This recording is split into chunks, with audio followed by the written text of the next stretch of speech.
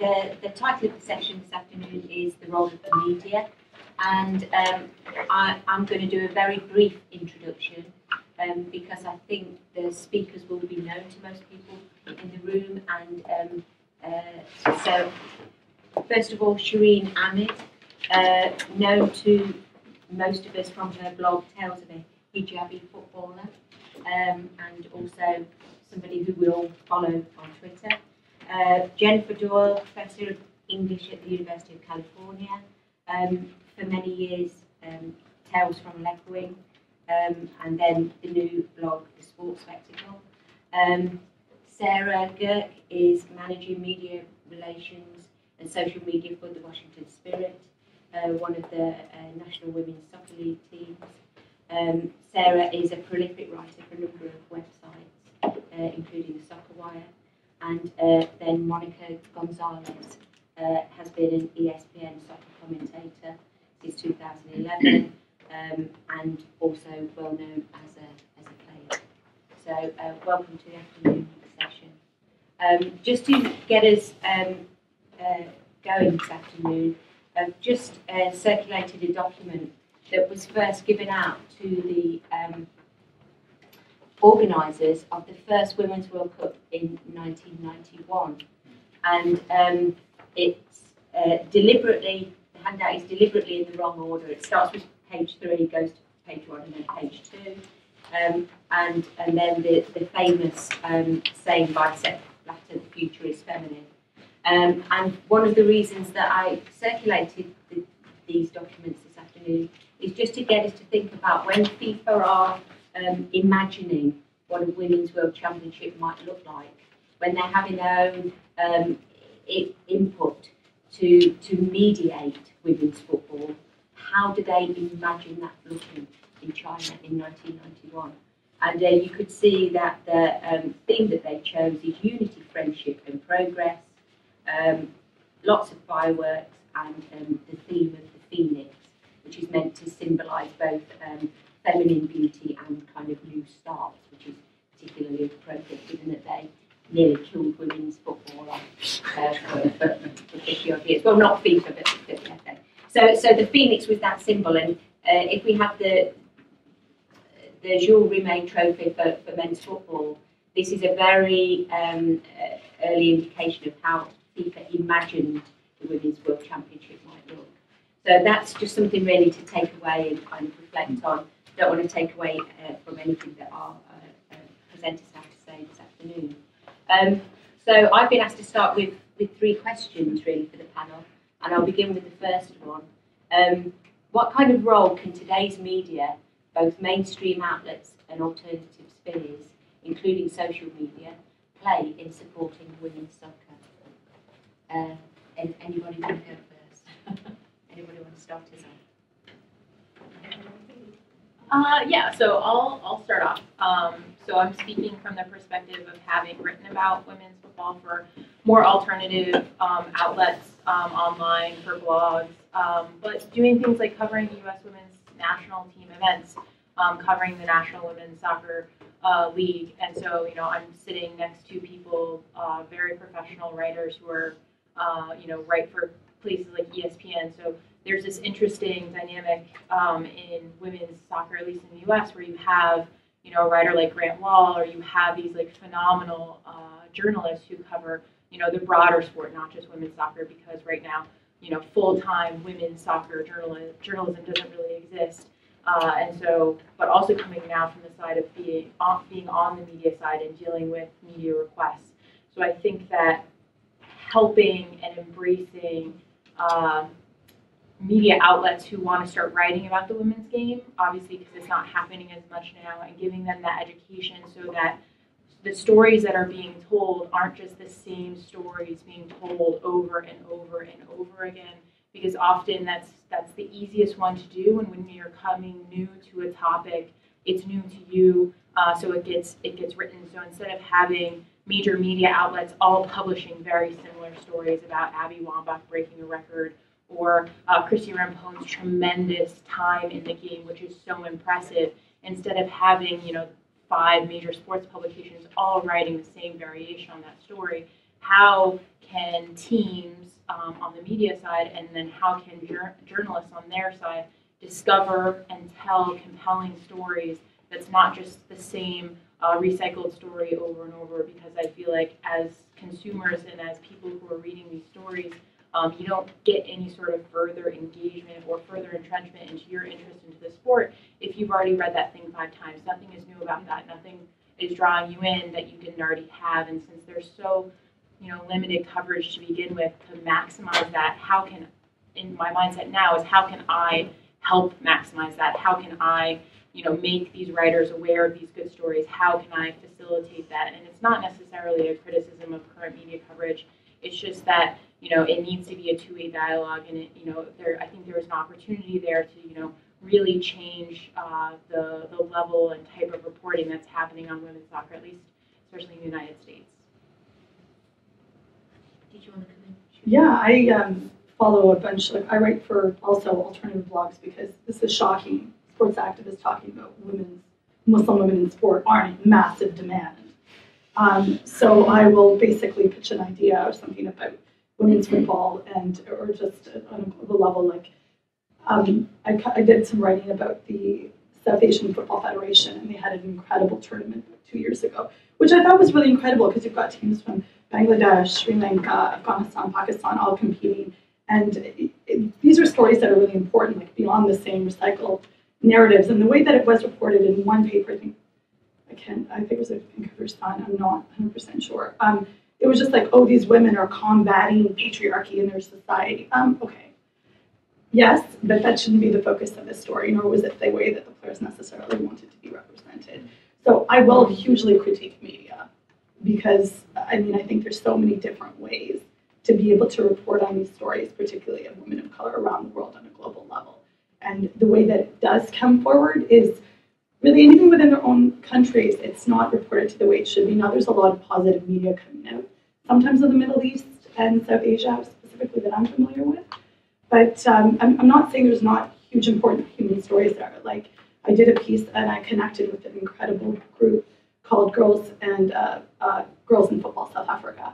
And they work a lot with women who their agency is used to help women in the situations where there's targeting and of gay women who identify as queer footballers.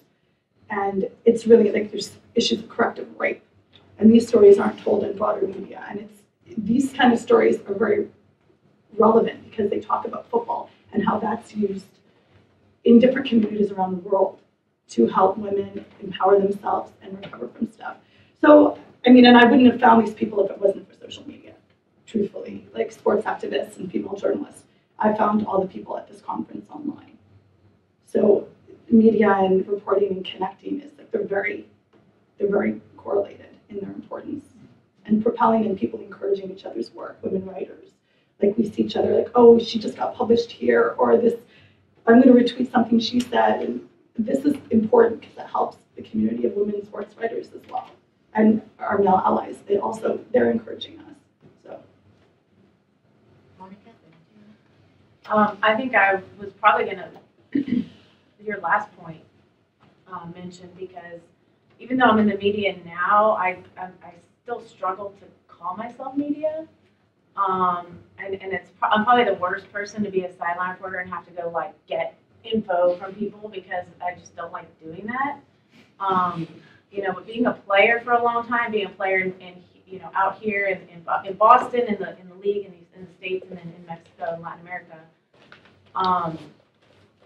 we always have in Mexico. Everybody would always write well about us, always write nice.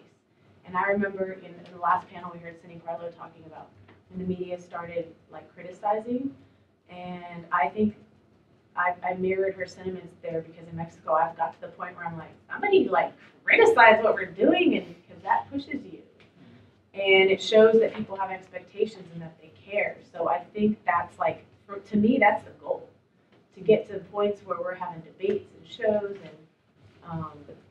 and so what role does the media have in that? Well, in a way, the media they have to have something to write about. So I think a big part of it is the development of the sport and the evolution of the game. Places like Mexico, things the Federation could do is have more games so that there could be something to write about. And then just that, with one thing that I think women have that are special is our ability to collaborate.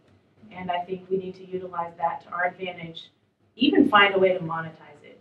From talking about grassroots level, involving corporations, involving the media, involving the federations and youth clubs if you have to, literally all in one movement. So does that mean you have some sort of like a central hub that maybe a lot of women's writers and women's soccer writers are very dedicated? And there are a lot of really good writers out there that are struggling with their websites. You know, even in Latin America, one of my neighbors, she writes all about women's sports because she's so passionate. There are people that are passionate about it and they do it for free. And I think that those people need to find each other and help each other out in however way that they can. Because these are writers that are helping to push the boundaries and also helping to bring other people in to our sport, because that's something I think that the media does have the power to do. You know, way before I even got into media, my little brother gave me Noam Chomsky book on media control, like, this is how we're all being controlled in this country.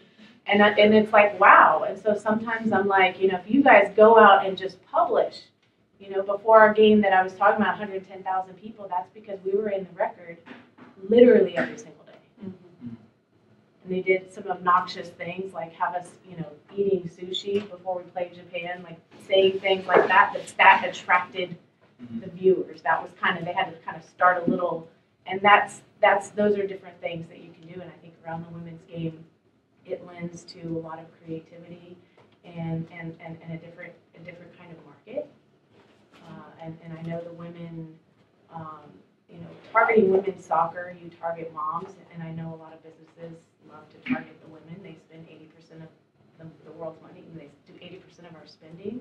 So how can you tie that in now to potential sponsors that are looking to also target those women?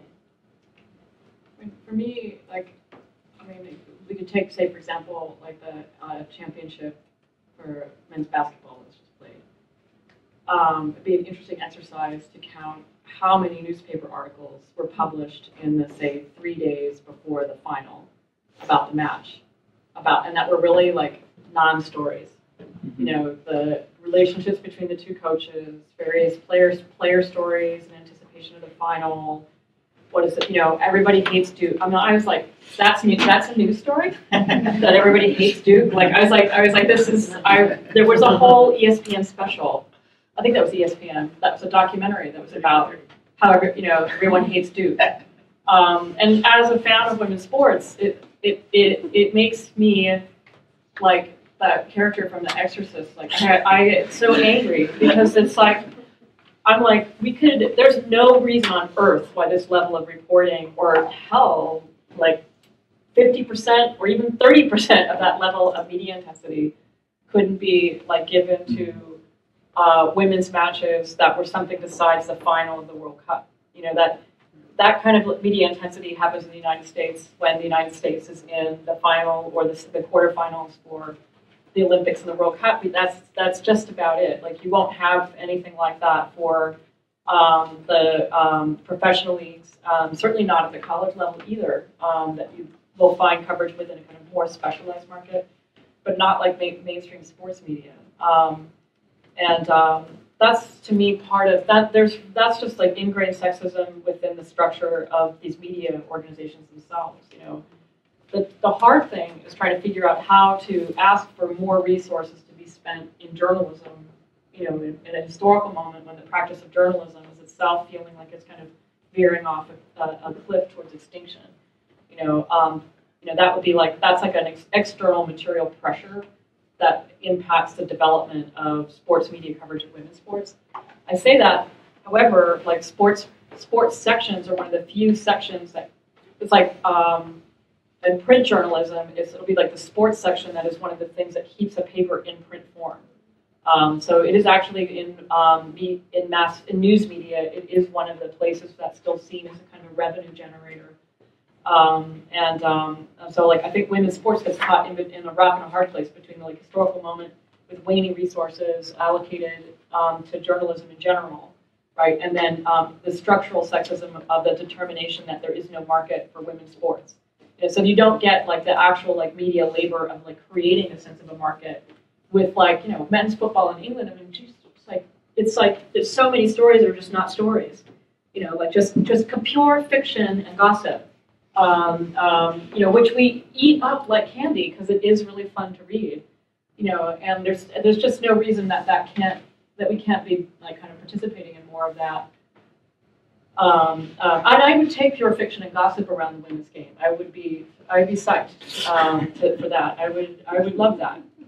And that does happen in the blog spaces. And, you know, and then I'll say like the one happy interaction that I've had, like proactive engagement from sports media, and this really surprised me, was from like, because every now and again, like a soccer-based site an editor will reach out to me from a soccer blog and say, oh, we'd love to reblog, you know, whatever, you know, and something that I published on my blog.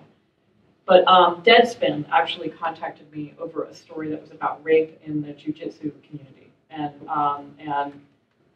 like, you know, I had no I was kind of processing something on my blog for myself, you know, no anticipation that would end up on Deadspin, and it surprised me that Deadspin editor was reading my blog at all, right? And then they reblogged that a few days later, and then they're like, we would love to get stories from you, and I was like, because I don't really think of Deadspin as a site that is interested in feminist perspectives on sports or writing about women's sports, but then now I pay more attention to what's going on Deadspin. Now, mind you, like, if I were dependent upon the money that I might earn from sharing stories, like allowing for something to be reblogged on their Gawker Media site, you know, I couldn't pay for lunch, never mind like my rent, you know. So if I can do that, right, it's only because I have a full-time job as an academic, which seriously actually infringes upon my ability to do something like, you know, like if the future of media coverage of women's soccer is dependent on people like me,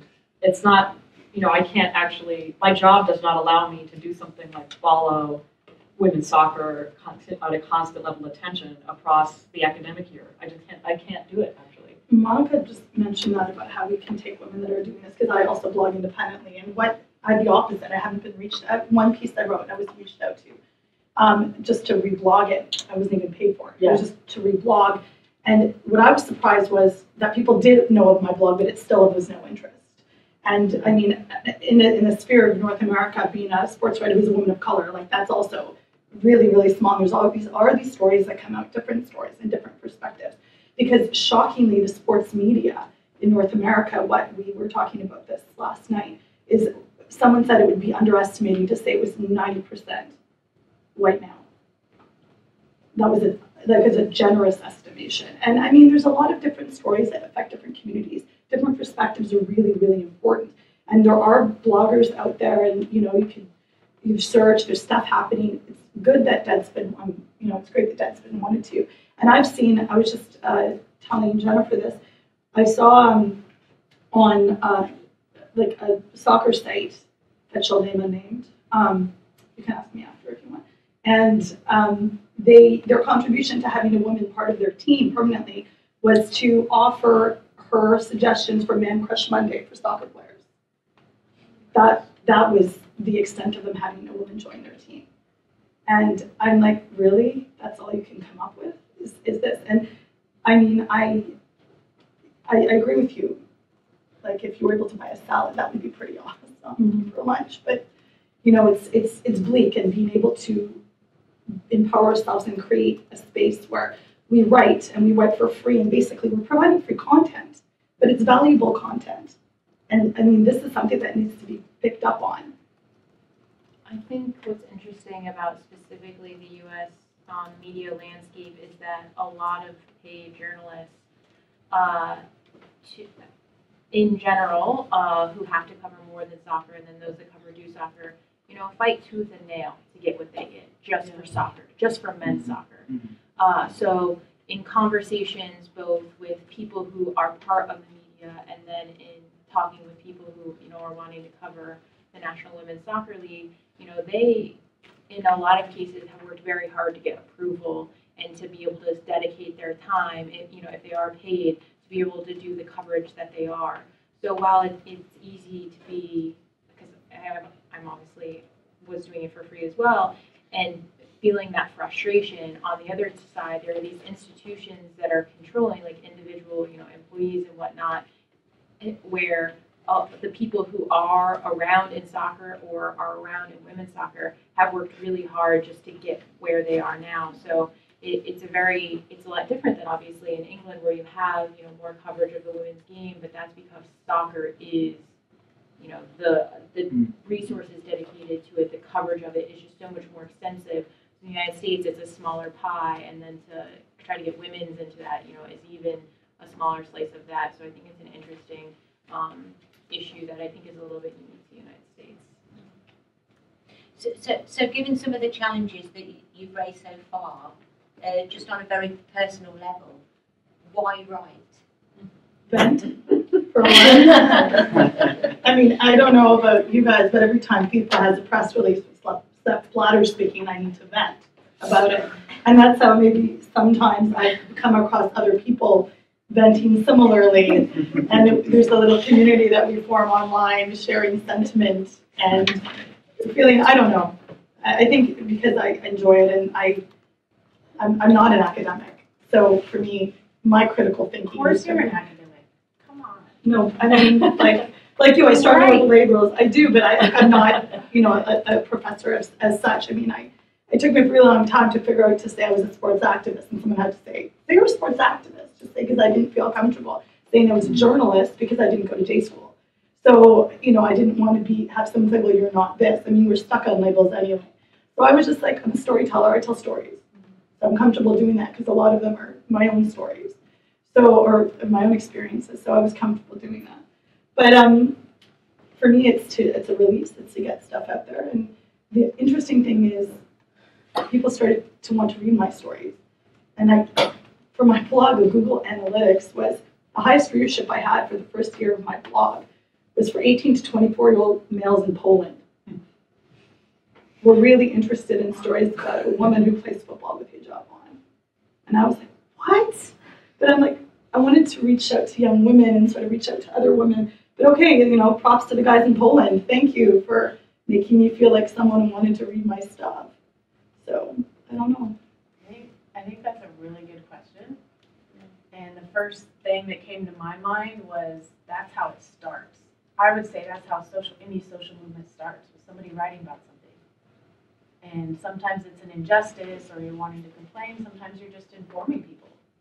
And with women's soccer, it's so different everywhere you go that in a lot of ways, the hub of, I think, the place that has the most potential to change and to grow the sport is the United States.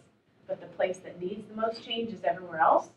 So if everywhere else does it right, the messages won't get back to the people in the States, who are people like, Joanna Lohman and Leanna Sanderson, that they're still playing, and they have been working overseas trying to grow the sport. So I think awareness is a big part of it, passing information, and then when we get more developed in the sport, and you have now your debates and things going on, that just lends to all different kinds of creative little shows and things that you can do around the sport. But I think that the women are the stories. I think when you start to get to know these girls, not just from the States, but from all over the world, and their stories. I'm actually personally very sad that Maribel Dominguez isn't playing, because she's one of my heroes. And I mean, she's a steal from me. And that's just from where she grew up. The way that she grew up, the dirt floors, her mom knocking door to door, and I'm telling the story now, she's not going to be in the World Cup anymore. How she got to be successful and the most famous player in the country, and she scored more goals than everybody else put together, with no support, and a dad telling her she couldn't play, so she had to lie every single time she came home. Where were you? And I think people need to know those stories. So I think that's one thing we'll see this summer. I know Fox is trying to focus on that a lot and telling those stories, because these are the women that are going to lead the social movement. I mean, she's like one of the reasons I write. It's just like when I first learned about her as a player, like I was just like, I just wanted to know more. and I've written next to nothing about her, but it's just like that sometimes you just come across these stories where you just know there's more there, and you're just hoping that if you share a little bit of what you know, what you're able to find out, that maybe it'll allow someone else to also kind of carry it forward, so that the story can actually be developed. That's the part for me, like about like a why, like just to, for example, the lawsuit that players filed. I don't feel like that story has really been told. Like, because for me, like just thinking about like individual athletes playing at the national level, right? So individual international women athletes making the decision to put their name on a lawsuit is a huge thing. I mean, there's every incentive to not do that, right? There's no way that those women thought they were going to win that. Right. I mean, I'm just like, you're going up against FIFA. It's like relatively short time span before the tournament. Eventually, that's why the case fell apart, is because they couldn't get an expedited process in the court system. So it became kind of moot that the players would have had to actually staged a boycott. And athletic boycotts led by athletes, right, are very, very rare. Like even the most famous, the Olympic Project for Human Rights, which was in the lead up to the 1968 Olympics in Mexico City. That was a nationwide effort at a boycott movement led by black male athletes. And it was very organized, and a lot happened, and they actually affected a lot of change. But what did not happen was a boycott. A couple athletes stayed home, but they were basketball players where their participation in the Olympics wasn't going to be the only thing that would maintain the possibility of having a professional life as an athlete, right? And I think one thing, you kind of commented on it just a little bit, but one of the things too about covering women's sports is maybe we don't have as much money to go in and do the right proper investigating. And I was just, if with the Terps the lawsuit, if there was some way that we could get like 60 Minutes or 2020 or one of those investigative shows to go and do a real investigation. Yeah. I think what, and not just with FIFA, but different national teams, different federations, I think it would like disgust people to know what really goes on. Because there was a whole retaliatory dimension that was added to the complaint. That was there was a part two of it, right? That there was I forget the numbers of athletes who first signed on to the complaint, but it was pretty significant.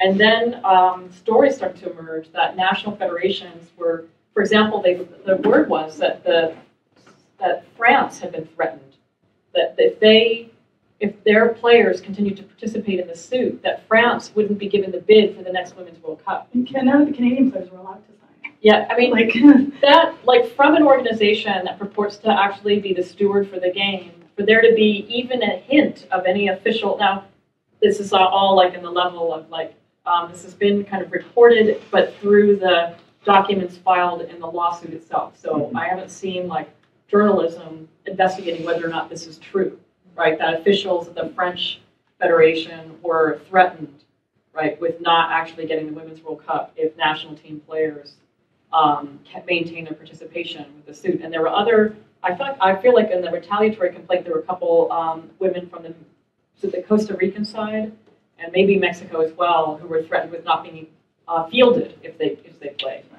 And so what happened was that they actually added more players to the complaint, like more players at the international level stepped forward as a result of the stories of those threats. And they amended the complaint to try to put a cease and desist order on FIFA and national federations that they stop pressuring athletes with regards to participation in that lawsuit. That's been in the newspapers, but it's somehow it doesn't stick. It's not really taken up as a big sports story. It's not a sexy story. I disagree. This was in the New York Times. This was in USA Today. This was in major publications. What I think was interesting about the coverage is almost all of them. I'm not saying there's any plagiarism, but it's cut paste. All those stories are the same. It's not real reporting. And not only that, but the U.S. publications had a very clear-cut explanation of this is wrong, this is what's happening, these are the U.S. players involved, and all had a very unified perspective. Whereas when I read a lot of Canadian perspectives, probably 90% of Canadian perspectives, opposite end of the spectrum, obviously. It's their country hosting the World Cup. And to be fair, in the claim as well. Yeah. Was named in the yeah. So to be fair, on the Canadian reporting side, it was kind of the opposite of the U.S. They were all saying basically the same thing, but saying it was fine for X, Y, and Z reason. So there was all this coverage from very large media institutions in both countries, but all saying the same thing at the surface level, which kind of goes back to the point that I was trying to make earlier. Is all these large organizations are theoretically taking the time to write these stories. Why are they all saying the same thing? These are respected institutions who have and these are amazing writers. How is it that there's no different angle that any of them are taking, and that 90% of the coverage really reads very similar? So how can I guess as fans or as people who are reporting in the media or people who are part of institutions, how does that change? How is it not the same surface level kind of basic explanation of these issues? Because they were in the New York Times, they were in major publications. But just to Sarah's point of cut and paste, on March 1st, 2013, for me was a really big deal. It was the day that the hijab ban was struck down by FIFA. And the issue was covered in major outlets pretty much all over the world. Even The Guardian talked about it, but it was all cutting and pasting back to Al Jazeera's initial report that came out first. And I wrote it as something that was blogged, and that's what I was contacted on. Because are you kidding me? They can only find my voice in the entire world to repeat. Not that I'm irritated that people wanted to listen to what I had to say, but the point is, really, Iraq has a team. Egypt has a team. A lot of the players wear scarves. Pakistan has a national football team. All you need to do is a Facebook search to contact. Afghanistan has a women's league now. You really can't reach out in the world, all these major journalistic institutions, because at the end of the day, it's not worth the time to go to try and find it. It's much easier to regurgitate the information. And let's just do something really plain. But along that has really affected the way that a lot of, the Middle Eastern countries, Muslim majority countries, are going to approach the game now. Because some of the women that choose to cover can be included. This is a really big deal for the entire sport. So I feel that issue was completely overlooked. And to your point, same angle over and over again. Oh, this is really great. Okay, that's it. That's all we're really going to say. No depth whatsoever. Are there opportunities in the approach to 2015 then? We've spoken about some of the challenges. What plans do you have in the approach to 2015 for your own writing and for your own presentations? Well, what are my plans? I gotta start studying. No, I hope honestly to be in touch with people. I hope that if somebody has a great story and is there, that they contact me or somebody else at Fox, and we'll try to find, I know that we're running 80-something features throughout the whole World Cup, and some will be filmed once we're there. I know a lot of stories will come up. And the beauty around the women and what they do and what they mean in their respective countries. What plans do we have? I don't know. I've put in some requests to do some research and show some things that have never really been shown before that I've always had interest in, like the leagues around the world, where they are, what the average salary is, kind of put it in a graphic and throw it on the screen. And that stuff isn't hard. Isn't easy to find. Not easy to find at all. Sometimes doesn't even exist. So hopefully just live the experience and find a way to let it inspire others and draw others into our sport, and hopefully they'll stay.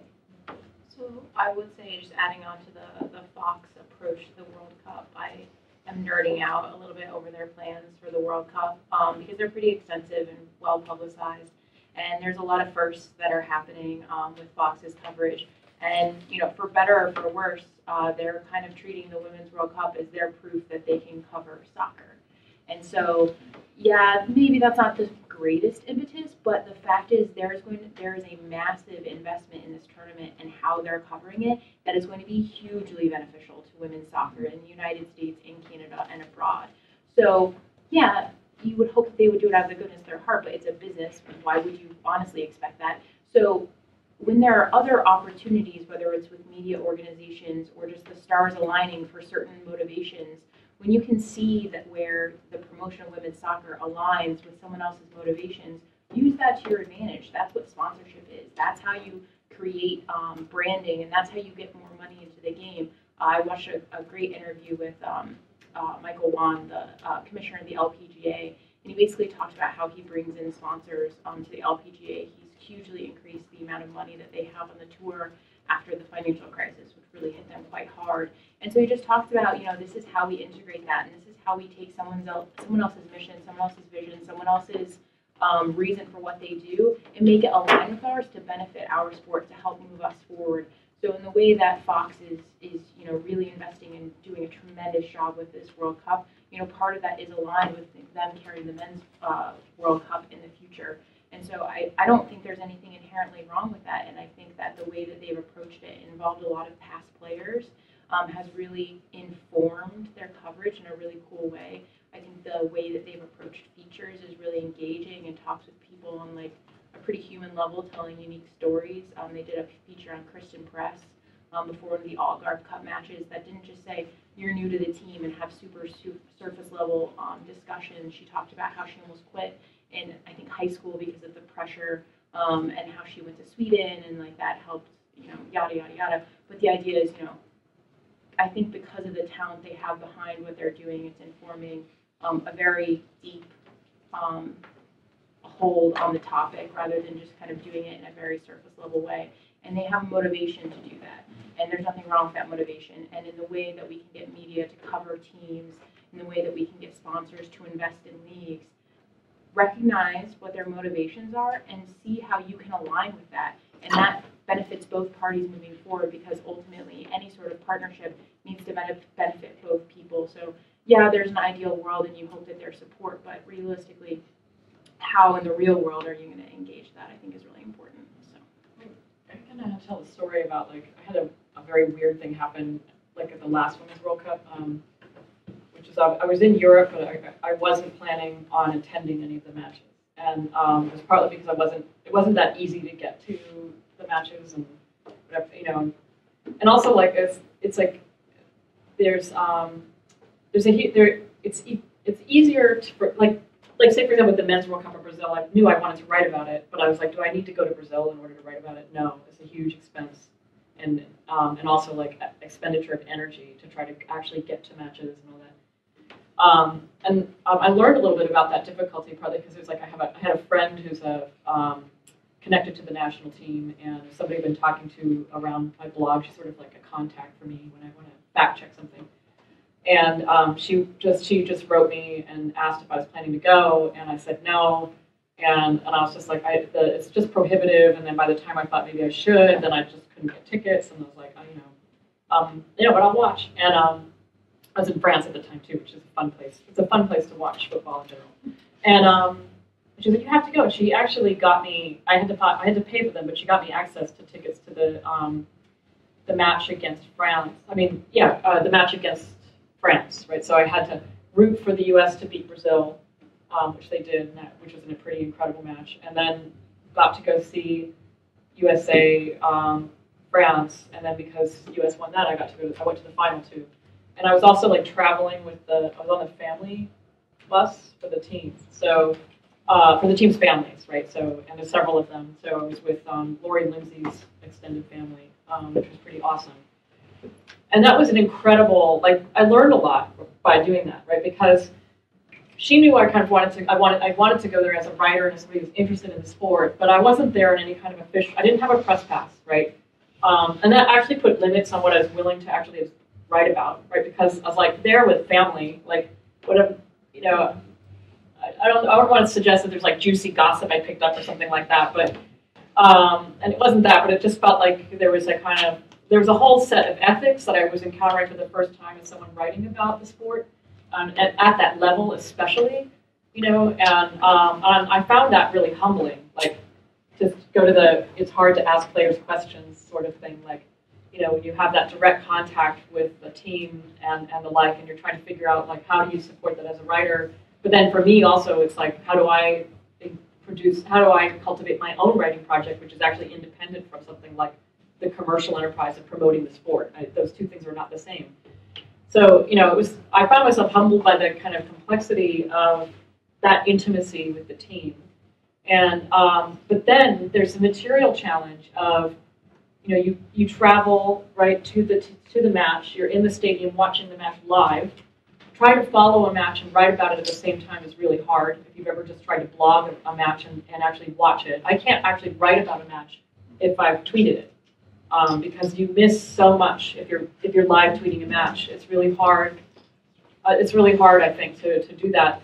And then, afterwards, I had to, because I'm not in the press corps, so I'm not, actually in a material environment that supports, okay, now I'm going to write, immediately on the end of the match and produce a match report. On the end, it was I had to find an outlet, I had to go,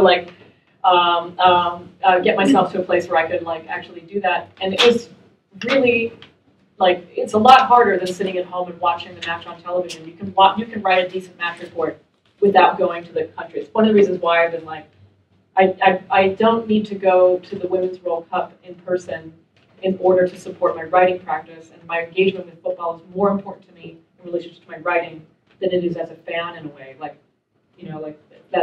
My relationship to the sport is as a writer now, and not just as a fan. And those two things are not quite the same. And it gave me a newfound respect for the particular shape of sports writing, and so the core of guys mostly, but not only, right, who travel to NFL matches, to basketball, what a season to have to try to follow as a writer, the amount of writing you have to do, baseball, going and watching things live and then on the spot producing a report that people are going to want to read, but they're only going to want to read it for about 36 hours, and then they're never going to read it again, and so, to why I write, I really love writing like that, because that writing feels really alive. It's kind of ephemeral, but there's a vitality to sports writing that is very particular to the eventness of the sporting event. And I think one of the things that compels, because I did not start off writing about women's football. I started off writing about the men's game.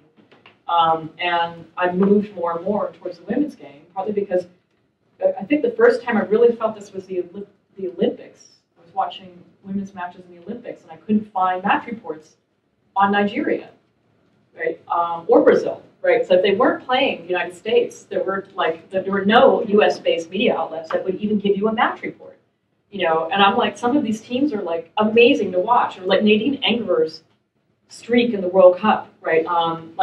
The moment of that being broken, for someone to understand what that meant, right, to have somebody score against her in the World Cup, you needed to have a lot of story before that about what that record is about, how Germany plays, how demoralizing it must be to go in, match after match against this goalkeeper, right? And then the event of that streak being broken, and then how it was broken, all of that is really, really amazing to write, But that match didn't involve the United States, So if not someone like us, then who is that going to be, right? Well, that's another point about the different kinds of media coverage, and we're talking predominantly about English media coverage. Whereas Monica, you can delve into a little bit about Spanish media coverage. It'll be interesting at this World Cup to see what kind of coverage comes out of different countries.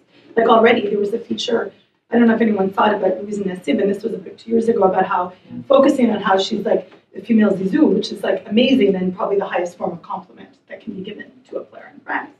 And it'll be interesting to see how different countries write about those, write about their players and their women and stuff like this. And in Germany, if you look in German media, there is times about her, but that's not accessible. I mean, maybe Google Translate now, you have that option, but there is tons about her in Germany, but not that people necessarily are tuned into here. Because there's one football mag from Germany, and they follow her very closely. And they follow her, and I remember I was sort of fangirling over Celia Sasic. And but I don't read German. So, and a lot of stuff is lost in translation. So, but there are ways to go about it, but trying to tell those broader stories here, because it's in Canada, and I mean, also to see how media here addresses other team stories will be really interesting to me. To see, I mean, in Canada, it's a little bit of a different thing because our women's team is has a much better record than the men's, so we're more focused on women's soccer anyway. Anyone who writes about soccer in Canada is probably about the women's team. So, but to see how they write about other women's teams will be really interesting. Like, will American mainstream media write about the Nigerian team? Will they write about, other teams? Like, we'll see what comes out of it. We'll probably be blogging about it, but beyond the blogs, will there be, probably, but will there be those other stories? Or we'll just have to, Monica, it's all on you, Monica. No pressure. Just before we put it all on Monica, open it up to questions, Josh. There are a couple questions that have come in from Twitter, which actually tie in very much into that. So this is from Soul Soccer Club. Does the narrow image of sort of women's sportscasters, like the type that women's sportscasters are supposed to fit, let's say, limit women's sports writers to blogs? Right. So is there sort of an image that women's sportscasters are supposed to have, and if so, does that sort of limit sports writers and sportscasting to blog writers? That's a question from there. I'll kind of have a short answer a little bit. In my experience, I would say in soccer, there is no at all because it's new. There's a whole bunch of, especially now, you guys are see a lot of new faces. I encourage young girls to think about it as a career. I never thought about it. And I know that in the future, there's going to be more and more games on television and radio and podcasts. Start studying it because it's an art. It's hard. They throw us as athletes kind of into it, and you have to just sort of learn as you go. Being at a desk versus being a sideline reporter versus being a color commentator are completely different things. And I would say the most important thing is personality and doing your homework. I don't think that I was hired because of the way I look. I don't feel that way. Some people may say that. I don't think ESPN is like that at all. So I would say that this is a great opportunity. It's a market that's growing, and young people and even players that are out there right now that want to start speaking in front of cameras and doing public speaking when they can, and going to as many shows as they can, think about getting into it because it's awesome, it's fun. I mean, I can't think of a better job, to be honest. That's a great answer. I was going to be more cynical, but I'll just. I mean, I do think that writing and blogging is very different from on-camera work. Yeah. And people have very different personalities on the page than they do in front of the camera, and these things don't line up at all. You can't draw a line from one to the other. I would give my right arm to take a course on match calling because I love listening to good match calling. It's such an art, and people have no problem being critical there. Right. The commentators. Yeah. Well, I think years ago on Twitter, and I've always dreamed of this, launched this idea of like pirate match broadcasting, where we just have a live stream. Yeah. You could mute the television and just have you commenting. That does exist. Yeah. Have you done that? So there's someone in Texas. They follow the Dash quite a bit. Keeper Notes for anybody watching. So she does color commentary for the Dash for their home broadcast. Awesome. But, no, she's part of the official Dash broadcast. But for U.S. national team games, she was in Trinidad and Tobago for their qualifier as they tried to get into the World Cup. The one that raised all the money. She was the one Which is wow. So yeah, so the first time she did it was in Trinidad and Tobago when at least what I had was like this tiny little pirated. Right. I had a pirate anything stream of the match, and so I couldn't see anything, and so she had Mixler and was just like talking and giving her own commentary, and she's been starting to do it a little bit more and more. So the idea of like grassroots and just being like, I don't like the commentary, so I'm just going to do my own. Exactly. So that is out there. Not that I'm doing it. So wait, what's the name of this person again? Keeper Notes. Keeper Notes. Jim Cooper. Yeah, and you got to follow the right people and ask and become, have our communities and collaborate. That's an extreme. Yeah. But because of the internet and social media, it is far more possible. Right. I thought having a blog was a really big deal. I said to a friend, and I was basically penning notes on Facebook and exhausting, everybody, being defriended constantly. Except my mother, who reads everything. And she's like, I love you, baby, you're so great. Shut up, Mom, hi, Mom. But then I was like, I'll start, and it really wasn't that arduous, and to that point, do it. Like, it's possible to do it, and it would be really fun. Like, how many podcasts in the last year have popped up, which is really important about women's soccer. Can I ask a question? So, like, I think this is an amazing space with all women panelists today. And I think, but the question is, beyond just wanting kind of a diversity of voices, which is important, and it's not to diminish that, what do you think women bring to writing about the women's game? I mean, are there things, like I read because of Jean especially, someone like Lynn Truce, and there is something different about the way she writes about women's bodies, women's stories, men's bodies, and men's stories, right? Yeah. It's not just, so I'm just asking you a little bit about, like, beyond, and this isn't, again, to diminish the importance of including women's voices. How are those voices changing? I think women are funnier. I think that women are more likely, like, because I'll give you an anecdote, like, because I was complained to the folks behind the really great website and book series Free Darko. So it was a basketball website, and the title is like off of this guy Darkovich was always on the bench, and so it was like playing my guess. I mean, it's joking. First round draft pick in the world. But it's a really fantastic. Really, I love the writing. I love their writing. They write about style and questions of style in basketball, and then they have 2 books which are totally worth reading, and they're both about style and basketball, graphic sensibilities and style of play, and I was like, why don't you really? Why only men? Like, why? And then they basically wrote me back, and they said that when they wrote about women, the WNBA yelled at them, and then I was like, but when you write about men, you care what the NBA thinks. The expectation was that they get a pat on the back from the league, right, just for writing about, like that, and I'm like, if you don't have an antagonistic relationship to the league, you're not doing anything, right? And then, so, of course, they're not writing about women's basketball, right? So they just sort of tried that out and they didn't like it. But it taught me something which was like that, not to be too gender essentialist about it, but that there's a carefulness around the women's sports that writers who don't own, who maybe don't spend, maybe a gender thing. It might also be like where the bulk of their experiences is not in women's sports, that they're afraid of saying the wrong thing, of being not supportive, that there are certain kinds of pressures that I think that people who are more directly engaged with the world of women's sports, right, who may or may not be women, but are much more likely to be, I think, so like, for example, former athletes, that you have a stronger understanding of like what the difference is between, say, for example, being sexist and being critical, right?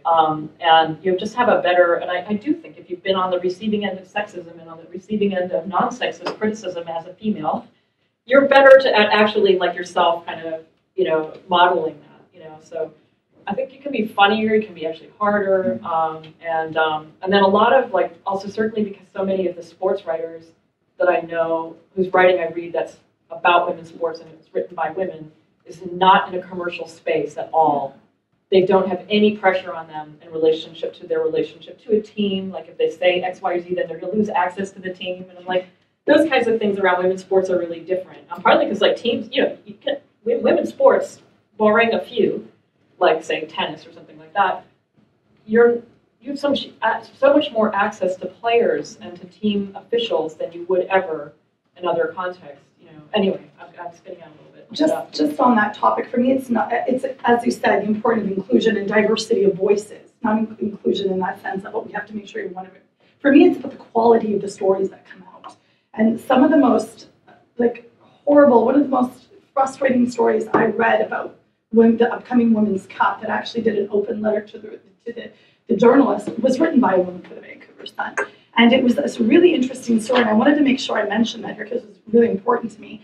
It was a really great piece that someone had sent to me, and it was for the majority of the piece anyway.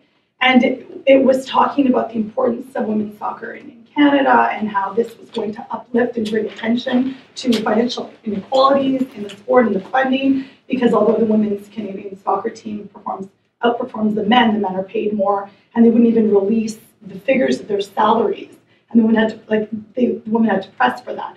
So it's this wonderful story about, and I'm nodding the whole way through, like, this is great. And the last story, the last piece, the last sentence I'm going to read to you, because I was quite vexed. We might set an example for those parts of the world where girls can't play and women are hobbled in burqas. That's the last sentence of this story. So I'm with this piece 99%. And then I just stopped and said, well, wait a second. No. And I wrote to the editor of the Vancouver Sun, I wrote to the author, and I'm like, listen, for you to present this story that is potentially really important, and then to be completely demeaning, particularly right around the time there's all this politics surrounding women's clothing in football, was unnecessary, particularly given all the stories of women globally who are fighting whatever issues to try to change that, and regardless of their clothing and their clothing choices or what's forced upon them. I just found it extremely reductive. And so I'm not going to applaud this journalist for simply writing about it. It's the way she told the story that was horrible. And so it's not just what gender is the person who's writing. What are they putting out there?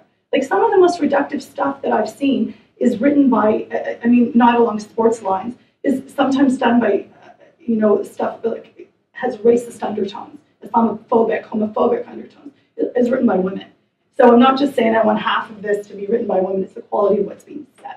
And in a lot of spaces, blog spaces or other non-mainstream spaces, the writing is fantastic by people who, to Jennifer's point, don't have any allegiance or have to toe a party line. No one's going to take away my press pass because I don't have one. Yes. Yeah. You talked a little bit before about Fox's news coverage having like a lot of firsts in terms of the Women's World Cup. I was wondering if you could just talk a little bit more about that and what they'll be doing that was different than coverage in years. Yeah, so I can't remember if this is a first, but it hasn't happened in a while. The games are going to be on broadcast television in this time zone. So that's massive. The millions of people that they're able to reach in prime time is huge. When you have tournaments in Germany or in places where the time zones make a difference, that totally changes how many viewers can tune in. And so not only does that show that people are interested, but it also shows commercial viability to women's soccer, right? Because if you can say objectively, this many people are tuning in to watch women's soccer, then for the National Women's Soccer League and for other women's soccer organizations in the U.S., it makes sponsorship conversations go a lot better. Another example is, I can't remember the exact breakdown, but I know that the number of female analysts and in-studio hosts who are women and who are former players, I think is the highest that it's ever been in comparison. Not necessarily that ESPN wasn't doing a good job before, I just think it shows the overall evolution of how the Women's World Cup is covered. And so Fox is almost a continuation of what ESPN started, because ESPN obviously still did a good job as well. And if they had it this year, I'm sure they would have continued that progress. I believe they're also the first broadcast. So you're gonna have to hold me accountable if any of these are wrong. They have a broadcast set up in Vancouver. They have a studio that they are building. I have a picture of it on my phone. Yeah, so cool. all of these resources to really deliver women's soccer in the way that consumers are used to consuming their sports. All of these crazy camera angles, all of these stats, all of these slow-mo. It's hard. I mean, coming from the Spirit, it's hard to compete with that. Like, we have, I would say, pretty good streams. They're available internationally. They're non-geo-blocked. Every single game is broadcast. That's better than any other women's soccer league in the world. But when you're comparing that to like Fox's broadcast of NFL games, the production value it can't be the same, and it's hard for people to be like, oh yeah, I'm not interested in watching women's soccer. It's like super boring. It's like, yeah, you're watching two camera angles on a normal field. Yeah, we don't have like an in-game eagle cam. Yes, I get it. That is not as exciting as that. So the idea of having that production value with the women's game to get people in, because of course the World Cup is going to galvanize people, and then people will go back to maybe not caring on a daily basis about. I mean, that's true of just soccer. That's how the Men's World Cup works too. But if you can keep some percentage of that weren't there before, like that's a net gain, right? So I'm really excited to see what happens with their coverage because I think the thoughtful, high quality way that they're doing it gives the opportunity to have it not just be like the bungee experience, right? Come in for the World Cup, come right back out. If you learn these stories about these women, if you learn about these leagues, if you see, not just the surface level information, maybe you become a fan of not just the World Cup, you follow it afterward. And so I think having really good coverage that's very engaging and isn't just checking boxes is really important to that. And I think a lot of their firsts help shape that, and just a lot of the investment that they're putting into will hopefully result in that.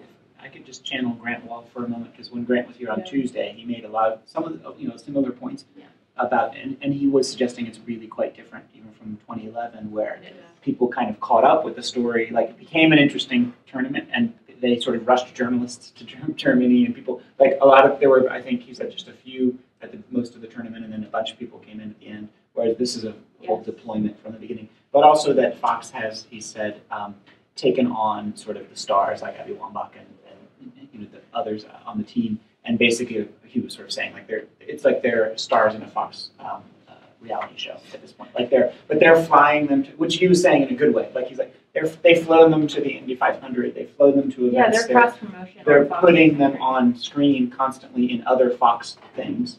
In other words, they've basically taken on the responsibility for a kind of media generation around these personalities with their whole might, as a media corporation. Which is a way to introduce them to other journalists, not just other sports audience, but other. So it does seem like there's a kind of almost for the World Cup on Hockey Night in Canada, which is huge because it's a completely different demographic of viewers. And I don't know, maybe we can talk about like the Fox promo ads and stuff, which are kind of fascinating, that they've put out. But there is a sort of whole it seems to be somewhat of a first that a major media corporation is, maybe all in is too much to say, but they're clearly, they see a collusion between promoting this World Cup and their own agenda. Yeah, totally right. That there's not. So.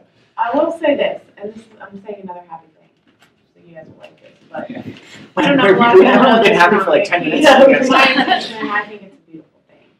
The Fox producers went down to Brazil, and the ESPN producers come on in, look at everything. Here's what we're doing, and I think that collaboration is really cool.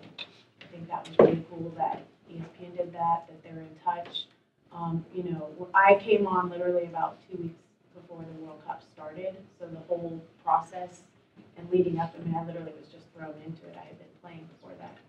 And what I remember was that at that time it was unprecedented to have every single game on television. And that's what ESPN did, and that's the bar they set. So how Fox is going to up that? Well, we are in a time now, 4 years later, with a lot more social media and interaction through the internet and set and all of that. What I was told, in our meetings when I went with Fox, and I'm just fortunate that I get to work for both companies, and I'm getting to see sort of the different perspectives. Is that they're not taking this as a dress rehearsal for the Men's World Cup.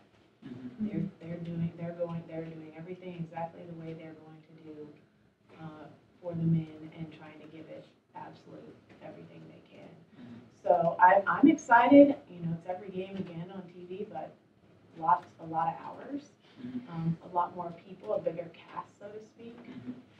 And I think a question I'll pose to anybody, especially I guess people on Twitter and you guys here on the panel, is, Sarah, you mentioned after the World Cup. And in '99 here in the States, we drew up and we benefited from that and started a league, and then we messed it up. Maybe this time let's have more collaboration before, because who's responsible for carrying it over? Who's responsible for taking what we do in the World Cup and making it carry on and making those fans, now become NWSL fans? Is it all on NWSL? Is it all on the players? Is it on the media? Or can we all collaborate and do our part? And that starts during the World Cup. We have to, as a network from the United States, we have to do our part to make sure and link the stories to the World Cup to the NWSL. It's also very convenient that the World Cup is not terribly far. It's in Canada, so it's accessible. Our dollar is doing terribly, so that's certainly going to help. But I mean, but Okay, not as bad as the peso. not as bad as the peso. But so in that sense, this is almost like it's like a blessing that it is so close, and there's tons of people traveling to these places from different parts. Like I mean, and places in cultures of soccer where it's not as, I mean, people don't know this, but in Moncton, New Brunswick, there's a huge soccer culture there. I'm from the East Coast of Canada. There's a tremendous soccer culture in the East Coast of Canada, but people might, women's soccer specifically, and people might not know this. So the fact that it's hitting different places, even across Canada, is really important. There was some discussion how come it's not in Toronto, but I think it's a great thing that Moncton is hosting. I mean, you wouldn't necessarily think Moncton hosts soccer, but it's there. Women's soccer is there. I mean, one of the things to return to the day in, day out of the league stuff, because it's not unrelated, right? It's like, you know, there's a television audience, right, and broadcast, like, you know, the broadcast culture of the game, but then there's also like, you know, for the league, my understanding is that you need people in the stands.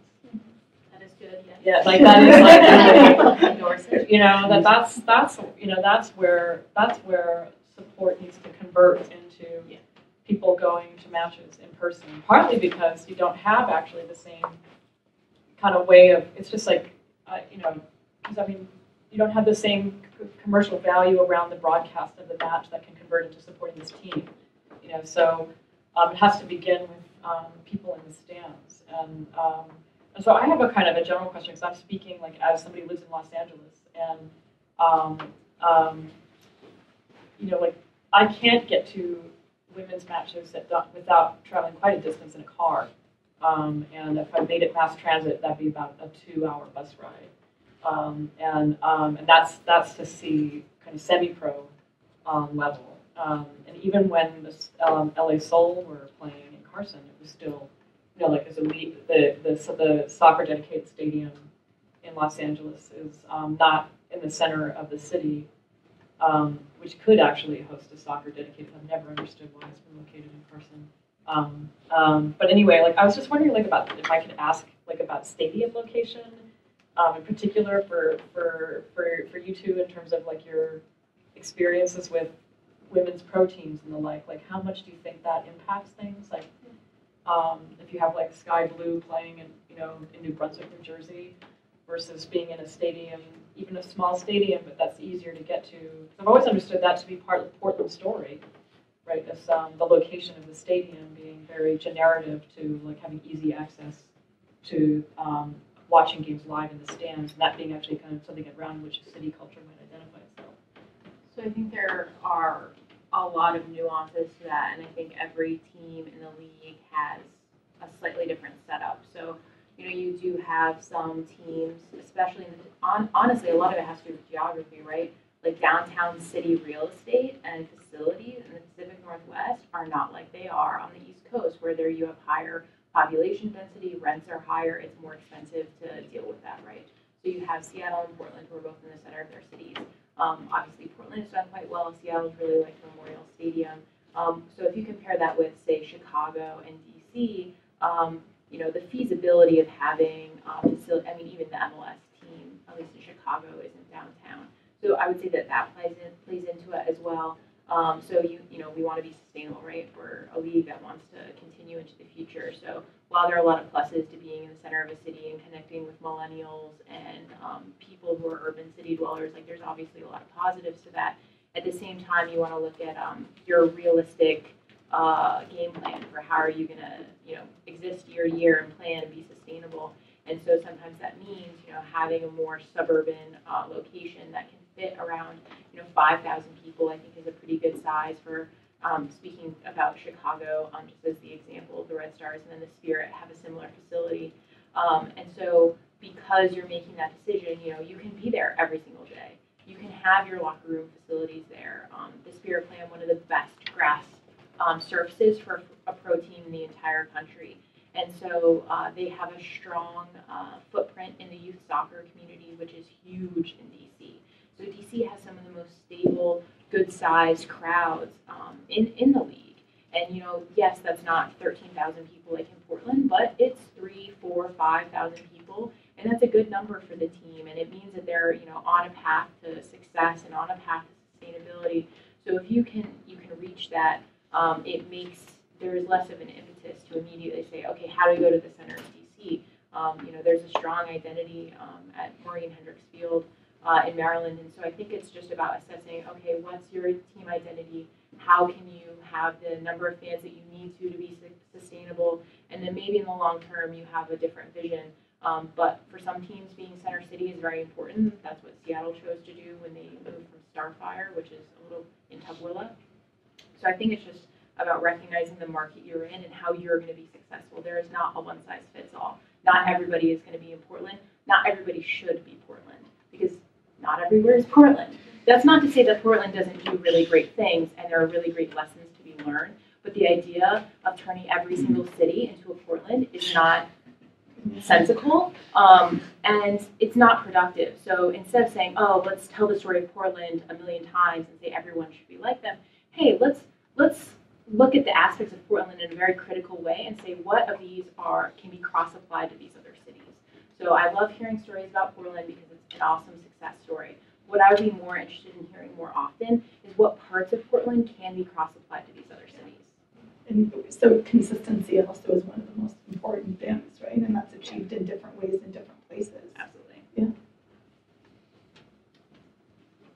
Just to keep it as open as possible, are there any more Twitter questions or questions? As an in-person question. Go ahead. I think we go in person. So I'm curious about what kind of demographics you either experience in the stands or on television or expect to have for the 2015 World Cup. If the changing demographics of the U.S., particularly with Fox Deportes coverage of soccer matches, it will change the demographics for the Women's World Cup. And if who's the target audience, and how does that change with the demographics of the place? I should probably know that kind of stuff, but I won't talk long. I just remember ESPN last World Cup final, we had 13.5 million people watching, so let's try to beat that. And I think it's already going to happen. We've had Hope Solo be on reality shows since then, and Cindy LaRue's married to Dom Dwyer. I mean, they need a reality show now. There you go. That'll take care of all our problems. That'll take care of all our leadership problems. What is the Spanish language coverage set up? I mean, I don't know. Is it In the States? No, I mean in the States, how is it going to work? I don't know who has the rights in the States for Spanish. Unimas, I think. Unimas. Okay. So, yeah, But is Fox going to do Spanish language and English language Yeah, that's what I'm coverage? curious. I don't know. simultaneously? I might do some stuff in Spanish and shoot it down to Mexico for their news programs and stuff. That's just separate. Yeah, so it wouldn't be Global. Yeah, no. So Fox will be, for the States. just for English in the States. But I think, can I just ask too, so talking about the commercial, because the media, since it's a media panel, and this series of commercials that's come out from Fox, can I just get reactions from people on that commercial? What? Which one?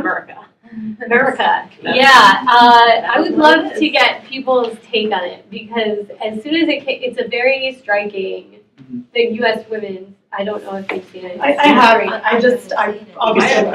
can show it. Can we show it? Yeah, I mean, it's only 90 seconds or something, Yeah, right? you mean the one You where mean the the two- women are the redeemers, right? Right, Yeah. the women are the redeemers, and America is. How do you pronounce it, America? No, I'm making a joke. I know, because We're sarcastically referring to the hegemonic presentation of the U.S. in the. I would say that the presentation of that commercial is in line with how U.S. Olympic team. It's very in line with how Team USA. I find it compelling just because That's better better for than a stuff team like no that. one's ever heard of. That was 2007 ESPN. Yeah. Greatest team you've never heard of. I mean, that is. I never got over that. So you think this is a better version of this? I mean, Jen, you're referring to that commercial and your reaction to never getting over it. Do you feel this is an I haven't seen it yet, improvement? which I'm Let's- like, I'll my television play it. might not be Okay, something that I haven't seen this. I like this better because the respect is built in. This team is good. If it's not, if you Okay. This is what's happening. I like This is, taking hey, this in. You never heard of them, but they're really good. I do think they learn, you know, like I actually do think that, that, you know, when you have like the world of people who are like independent bloggers responding in unison, right, in protest regarding like something like that people do actually eventually pay attention to that. Yeah, this is the one I think. It's not over. It's redemption I for saw why the 2011. plugged in directly or. That's well, actually, actually, this is a little bit more focused on the idea of, you all watch the men's Yeah, you know, we'll just see. Let's see if the circle. We can keep talking. The Wi-Fi is. No, I don't want it, because it doesn't seem like it's connected up there on the right. Oh, okay. Well,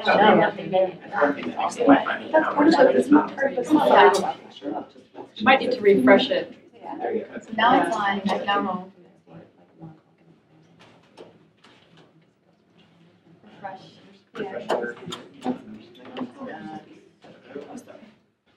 And they were talking about girls.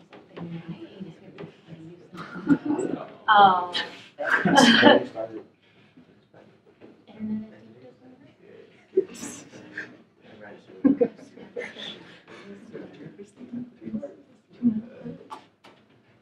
It's good to know that article comes up first though when you like. Yeah, when I put in this, I just That's searched actually hard to find. soccer women's World Cup.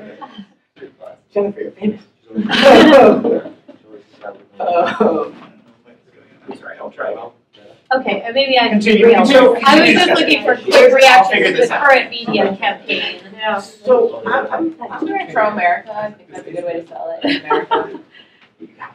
Though it does seem to ignore maybe the changing demographics that Jen is actually talking about. If 25% of the country is going to be Spanish speaking in the next 5 to 10 years. But they'll be tuning in on. No. Well, so here's an example. I was thinking of the MLS broadcast, right? So MLS is broadcast on Fox, ESPN, and then with Fox, right? So it's interesting to look at the viewership, right? Because MLS has actually been huge. Like the last time I looked, there was like 900,000 people watched on Moss, and then I think the ESPN2 broadcast was like 200,000, right? So if you what do you go after, right? Because you try to get people, like, do you try to go after that market that really is already in another place, or do you just try to accept the fact that this other channel is broadcasting in Spanish, so they're probably going to get the Spanish-speaking audience, and then go ahead like with your own promotion. So I think that's the place that I'm coming from. The idea of like promoting like the U.S. very heavily for Fox is if another Spanish language broadcaster has the rights, are you going to capture people who were going to tune into that anyway? I guess.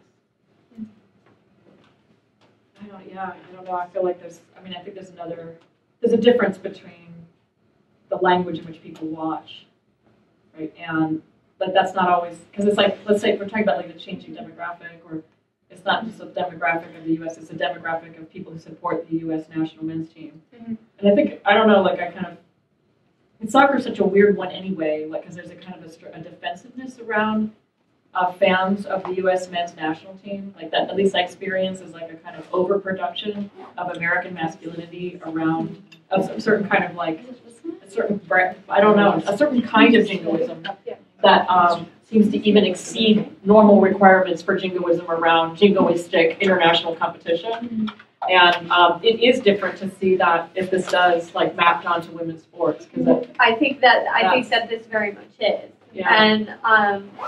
And my only concern would be that actually one of the things that I found really interesting about the soccer community in the U.S. versus, let's say, Argentina or Brazil is it actually tends to be less chauvinistic nationally than Argentina and Brazil. I mean, think about, right? But this sort of ad campaign. Yeah, but I mean, like the Nike ads for the U.S. men's national team are super macho. And no, I mean the women. I'm sorry. I the women. meant Okay, the women. yeah. But sorry. But you'll take. Finally managed. Okay, thank you. And I'm sorry if I've derailed. I just find this like a striking. Perpetual battle. No, it's the topic is media. It didn't end when the final whistle sounded, or when the fans headed home. It didn't end when the bars shut their doors, when the TVs went dark, when the celebrations stopped, and the paint washed away. That's so awesome. The final chapter of this story is just getting started. And all that we loved, all that we believed, all that made us one giant beating heart is about to take flight. One more time.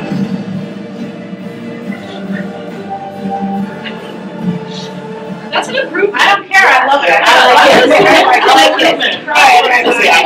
From me. I understand it's effective. I I completely understand it's effective in drawing your emotions and being exciting, but it's not that different from Rocky 4 in the training montage, right? Rocky versus the Russian. Point, right? Or I mean, Rocky 1, 2. It's not really an embrace, right? It's not per se an embrace of a global game or a sustainable. All that's trying to do is try and lure the fans that watch Brazil into this one. Right. Yeah. Right. Enjoy Yeah. it. Otherwise, it would be about how the U.S. women lost the last one in the final, right? Otherwise, it would be like, And they gave you your reason to You watch. can be positive and look at all the ways it could have been done and miss this positive. As the only non-American on the panel right now, I'm the job desk because I was like, non-American dual. Yeah. I'm like no American whatsoever. But it's very, from my perspective, it's very typical. I expected a little more, rah-rah, sis, boom, bah, but it's very typical. Like our Canadian team promos are very like, we're going to do this, we're going to do this. Forget about what happened last time, even though we're all traumatized what happened last time. That's okay. Yeah, but that's expensive. Yeah. It is. Well, I think it's kind of, I showed this to my class the other day, we had a whole discussion about it, but I think for all, of course, there's all kinds of issues with it. I do think there's something kind of fascinating about the depiction of the male team as a very abject, defeated, about to be executed. I mean, that's what, he's basically dying. And then he transforms into Alex Morgan. And then they become the kind of heroic warriors. It's obviously every trope, it's tapping into all these tropes, but in kind of an interesting way. I mean, I think Can you imagine that striking. commercial happening in another country? Exactly. It's impossible to imagine that the England women's national team be depicted give as some kind of redemption to the scrolling failure of the male England national team. I would love an advertisement like that for women's football in England because we'd never get it. And I like any earnestness for women's football. What we don't see is the reverse. We don't see the invocation of the U.S. women's national team in the context of advertisements supporting the men's program. Yeah. And that will be the next step that I would like to see, right? Because it was something that made me, among the many things that made me angry, probably one of the most consistent strains on from the left wing was, I would say, let's call it feminist media critique of the U.S. national program's treatment of the men's and women's game when it came to advertisement. And so, for example, around, I can't remember which World Cup this was. I remember getting a last-minute audition call forwarded to me from through my involvement with local youth soccer stuff, and it was Nike looking for boys between ages 8 and 14, and it was a last-minute thing where they were doing kind of a flash ad thanking the men's team. No girls, right? So they did this ad where little boys were thanking the U.S. men's national team for all that they gave in the tournament. No girls. And I just was like, there's no reason for that. There's no reason to exclude girls from a national advertisement campaign thanking the U.S. team for all, laying it on the field, whatever. It's just raw sexism, but it's also this abject, or this fear that somehow they mingle the men's team with the women, right? Then you're doing something bad to the men's team, but you bring the men into the story of the women's team, we've done something good. I definitely think it's better that we desegregate the fan culture in general, because that's actually the world. It's not just men being fans of men and women being fans of women. That's just not what it is. But the thing that we haven't seen yet, at least in terms of the U.S., the presentation of the U.S. men's national program, is that team having any relationship to the women's program, right? So this is a step forward. But just north of the border, it's the exact opposite situation because, I mean, there was a hashtag after the last World Cup and my boys were even saying it, I want to play like Sinclair because we don't actually have any heroes in Canadian soccer, men's soccer to look to. So it was the women's soccer team that really made names for themselves. Like you could ask young boys, like my son's classmates could name half the women's starting squad. They couldn't do it for the men's. I mean, I don't think I could do it for the men's. So I mean, for us, like an ad like this wouldn't even that type of narrative wouldn't have existed because our men haven't even qualified. So it would be completely different ad. It's basically going on their drive and their passion and their wanting to win. We can't even do this exercise. What's interesting internationally is I was part of like a conversation on Twitter with a lot of people from Europe and from outside the United States, and they actually mentioned that as far as like the players that they know, like because they're following both men's and women's football, for Americans, they know way more famous female soccer players than male soccer players. Because when you're Mia Hamm, you're Abby Wambach, you're Alex Morgan, you are the best in the world at soccer. I love the U.S. men's national team. You can't say that about the men on the U.S. men's national team. They aren't at the level of Diego Costa. They aren't at the level of these other huge international superstars. So it's interesting how that perception changes once you leave the United States over just casually knowing someone's name and like level of importance. Because it just kind of taught me that everything is relative, right? Like when you compare like the superstars on the German men's national team, people are going to know their names, but maybe not like mixed Discarud. Whereas if you look at on the women's team, because of their like comparative status, so it's interesting how that conversation changes once you leave the United States. But it is also something I'm really looking forward to talking along the lines of media coverage. Like we saw this year with the Puskas. There was a woman, Steph Roche was nominated for the best goal of the year. And I'm wondering how many, this year with all the coverage and the camera angles, and how many more goals will be nominated next year. It'll change. I mean, I'm very hopeful about this, and the fact that Steph Roche's goal was actually caught, we talked about this already, was yesterday was incredible. And how many goals have we missed in different matches of the women's game? But I'm really excited to see I would love to see an all women's. Can I ask a question off Steph Roche? So Steph Roche is playing soccer in the United States this year. Can anyone tell me the team that she plays for? I didn't even know that. Can anyone in the room tell me the team that she plays for? Not the Dash. She plays for the Houston Dash. Oh, okay. Can anybody tell me if the Houston Dash have a match coming up anytime in the next? Right now. Today. So when is it today? 8:30? 8:30 p.m. I heard on you say YouTube. That's why I know. It is very easy to watch matches, but I say this not to put you on the spot, because of course I'm not. We need reminders though. But Tell your bosses to get us. I agree with that, but the idea of people, so it goes to the idea of sparks, right? Of moments of galvanizing support and awareness. So we all saw her goal with the Puskas, with the FIFA award. Everyone knows about Stephanie Roche. Okay, so that support, that awareness, where did that all go? So how can we make people aware, and how do we get excitement for Stephanie Roche coming to the U.S.? How do we get excitement and everyone who knows Stephanie Roche's name to know that she plays for the Houston Dash? How do we translate that to the people that are living in Houston? And obviously I have a very myopic view in that I really care about people coming to league games in the U.S. But it's the idea of, okay, this World Cup is huge and these amazing things are going to happen and it's going to be tremendously exciting and fabulous. Okay, so everybody who tuned in and learned names of different players who, they come to the U.S. and play in the National Women's Soccer League next year, or they sign after the conclusion of the World Cup. Okay, how do I in D.C. or these other teams bring people in who tuned in to the TV to watch these games? How do I bring you to the stadium? How do I make you aware of my team? We have a Nigerian on our team, Francisca Ortega. Nigeria could be a really exciting team to watch. They're going to be in the U.S.'s group. how do we make that happen? And I think it's really interesting to talk about the awareness and the articles and these big events that are happening. But ultimately, those soccer players, to get where they are, like, have to play in a league. They have to have support. They have to have things on a day-to-day basis, because a lot goes into that amazing goal that Stephanie Puskas scored.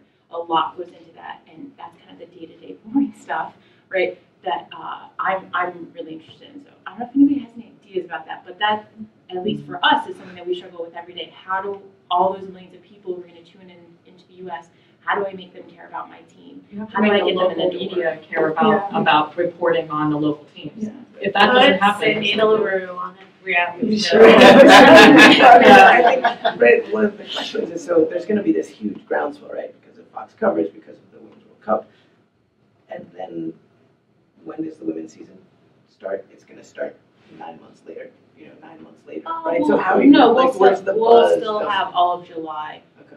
and August and part of September. So we'll still have 2 full months. And will the players be coming back to the Yes. team? Right away. Currently contracted ones, yes. And then hopefully there will be some pretty interesting fun signings after the conclusion of the World Cup. Yeah. So I think the How opportunity is Washington Spirit. Yeah. And Fox, and is Fox going to start? I mean, like, can you talk to Fox about covering someone NWSL games? Oh, I do, trust me. I haven't spoken to Fox yet, but ESPN, that would be probably like one of the coolest things I've done in my life, was to be able to call the first women's professional soccer game on TV, on ESPN, ever.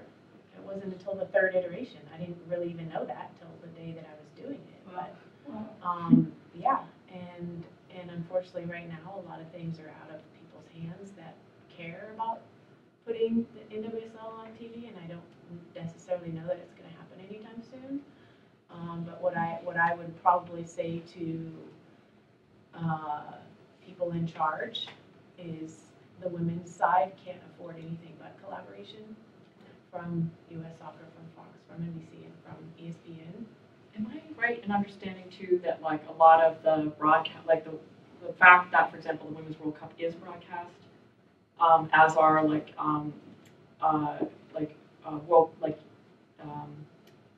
more youth-oriented World Cups, is because when you purchase the broadcast rights to the men's game, you're obliged to broadcast these other tournaments. You have them all. Yeah, so you can't only broadcast the Men's World Cup. Like, it's not just like that you can opt out. I think that you're. You don't have to broadcast them. I'm not Right sure, right. Yeah, I don't think Well, that's you don't have to, yeah. actually. Yeah. You own the rights, but you don't have to actually And I'm do not it. sure. I don't know about that actually. We actually, so we have a correction here that, Yeah. in fact, it's Telemundo and NBC Universo that has the rights to. Sorry. Yes, sorry, thank you, Jeff. I got the tweet. I wanted to address really quickly because my friend Ingrid is watching, and she's like, I meant when they're positive reporting about the Canadian team. I didn't mean all the reporting is about, because she's like, don't represent. There's too much reporting about the men. I meant positive stories of winning are coming. And that's what I meant. Sorry, Ingrid. I think that's okay. That's good. She'll forgive you. She'll forgive I think that one of the things that we can all do in the soccer world, no matter what perspective you come from, is really look at soccer as something that can change the world. And these women as role models in a movement that truly could be the reason why we have peace on earth. It sounds crazy, but around the world, this could be the reason why girls don't get pregnant and get their education and bring their family out of poverty for generations to come. Soccer is the one thing that links all the countries together. I was in an ambassador's office not too long ago, and I was in his house actually, and was thanked because they were able to bring together different people that they needed to do business with and sort of mend relations with because of soccer, the power that it has. So when we're talking about the World Cup, it's the top. These are the women who are the role models who are going to pull our sport up from the top, and the grassroots level, and the media, and all of us were the ones that are pushing it from the bottom. So I think it's really important for us to support the women in any way that we can. And so that's why I'm like talking to my bosses. I don't have a problem telling them, put these other differences or whatever aside. And when it comes to, if you have to take a bite or if you have to take a loss to televise an NWSL game in the long run, it's worth it. Because if you look at the evolution of golf, We look at the evolution of tennis. It takes time, but we'll get there once we actually start to perfect the actual game itself, because it is product.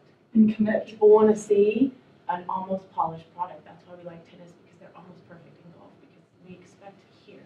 I have like a coercive beliefs attitude about it, you know, which is like, I do know like when the broadcast rights are bundled, you know, and I'm curious to know like what on the FIFA side is like they must require, otherwise why bundle them? They must require some kind of see-through on that, right? And I'm cynical enough to think that, for example, no major sports network would actually bother with the Women's World Cup otherwise. Because like basically, for so many tournaments, it's a surprise that anyone cared, right? So like, why were they broadcasting them at all if they didn't think there would be an audience, right? So, and so I just, you know, kind of have that kind of a question, like kind of a larger question to people who know more about this kind of thing, like about how, you know, like I've always wondered why are so many NCAA women's soccer tournaments, matches, ordinary matches, on cable television?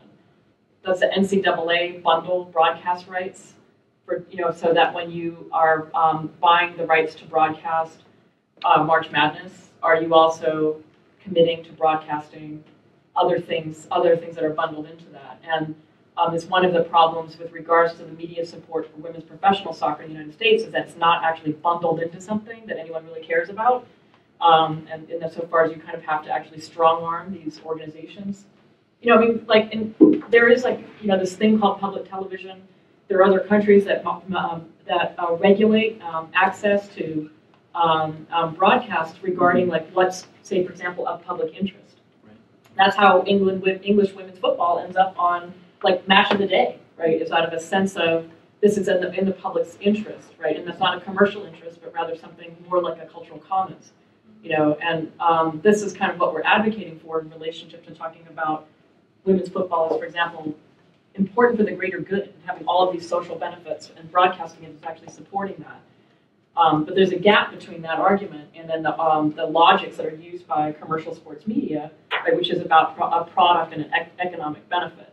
You can't actually put those things together at once. It has to be a shotgun marriage. I wanted just to reiterate what for the idealist of using sport as a vehicle. Yeah, I think it's hugely important, particularly in places like globally where you can literally work with, and if you're using football as a vehicle to empower girls or to work at some sort of program. A lot of relief agencies actually use football because they can completely unify 22 people with the least amount of expensive equipment. Mm-hmm. It's practical to be able to do this. And Monica keeps using a word that I love, it's collaboration. And we're talking about media here, but the media doesn't necessarily have to be, like, I mean, it's important to talk about the World Cup and how it's being broadcast, but every blogger, their voice counts. I mean, I feel that way. Like Twitter, you were asking about ideas about how to expand this. I found Women's Soccer United on Twitter, and they do an incredible job of live tweeting matches in Europe that I cannot find. I couldn't find a live stream in Canada for the NCAA Div 1 game. So, I'm not terribly far. Well, I asked for one, yes, I do. But my point is that there's places out there, and they don't have a tremendous amount of huge followers, but there are people out there doing this work, and they're live tweeting local games, and then, like, you know, Women's Champions League games, and then games in Scandinavian, Sweden, league games, and this is important stuff, and it's a matter of having a place where we can all connect and reach out to another, because the way to grow this, because the flavor, and I agree that maybe, you know, big media outlets following the example and doing their own thing about broadcasting the Women's World Cup, but it's a very different flavor than the men's. And it needs to be, I don't think you can handle and follow every single same step that you would necessarily. I mean, I'll defer to you on that and have maybe major media outlets handle it. But from what I see, those small voices, there's huge voices all over the world. I found Jen's blog randomly by just sort of Googling it, and I'm like, oh my God, this woman's amazingly brilliant. And just sort of like, okay, and then you find others, like, you know, who I think are huge contributors to advancing the women's game. And you find these people, their voices may not be, you know, huge voices in the spectrum, but they're super important. And my point is just to sort of reiterate what she was saying is collaborations and sharing information and not competing for space, because there's tons of space for everybody out there.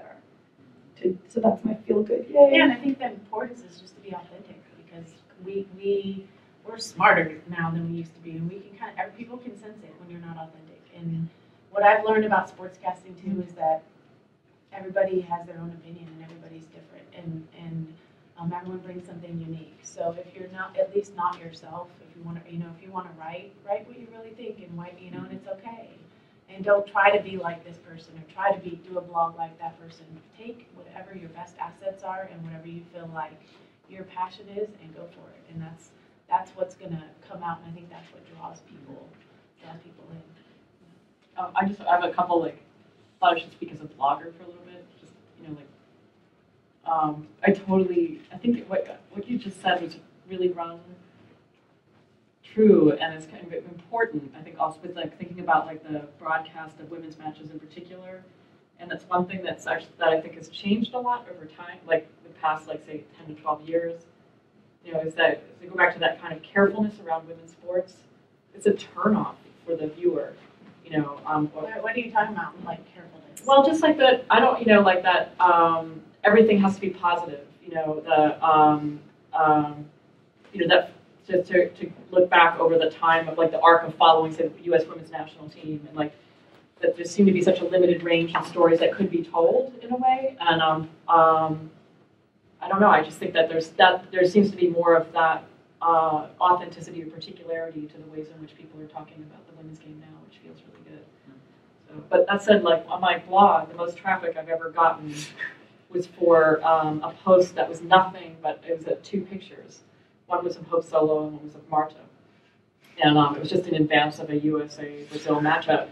And I don't even remember that it had a sexy title, but Hope Solo was in the title of the article, right? That was by far the most popular post From a Left Wing. And anytime I've done anything about Hope Solo, there's been significantly more traffic on my website. She was on a reality show. What Monica really wants is a reality show, and nobody wants to do it. But I'm telling you, you could do a reality show about salads. I mean, they do, whatever. Yeah. You make fun. You just don't make it about that or that person. You can pick another topic and then just have them. But social media is a weird thing, and it's what generates interest and traffic isn't always actually good for the sport or good for your blog. Right, but if the product is good, however you draw them in, they're going to stay because the product is good. So I feel confident in the product that we have right now. I know it's going to continue to evolve, but that's one thing, that's one area where it's billions. It speaks to what your readership does. The most popular photo that I've blogged about women's soccer is a couple women on a beach in Gaza, Palestine, playing soccer in long black robes. And bias. So it depends what your readership is, because that definitely wasn't a sexualized image at all. But people like seeing that, and there's an aspect of football that makes people feel good. Well, and the girls on the team right now are cool as shit. I mean, they have awesome personalities, and I think the viewers want to get to know them more. So whatever way that can happen, I think people will watch, and then people will become even more invested. What about a reality show about us? That's a great idea. So we've got it. Yeah, that's what's going on right now. Nobody wants to know what you do on a Saturday. I know. I'm watching Netflix with the Golden Girls. It's really not that interesting. I mean, I do think, and it's something, maybe we can talk about this more collectively later, but some of us have already talked about, would there be a way to do some sort of platform during the Women's World Cup that allows for this whole spectrum of, I think one of the things to keep alive, right, is that the writing around women's soccer has, all these potential implications and places to go, and in some ways can be more interesting. In some ways, it'll start with the girls. Right. They're their best salespeople, and that was told to me when I was a player by Joe Cummings. My first week as a professional athlete, he sat us all down and said, "None of us in the office are going to sell this team like you do," and gave us all a stack of schedule cards, and if you're on the team, talk to people, don't be shy, go to a restaurant, ask if you can put the cards down. I mean, Girl Scout type stuff, and getting the word out. But that's what it took. And we did it very humbly and went to clinics and did all that. Well, the girls now are little experts on social media and doing cool things. And I was talking to some girls on the Mexican national team the other day. I hung out with them on Easter. And they made a cool little video dancing in Xochimilco.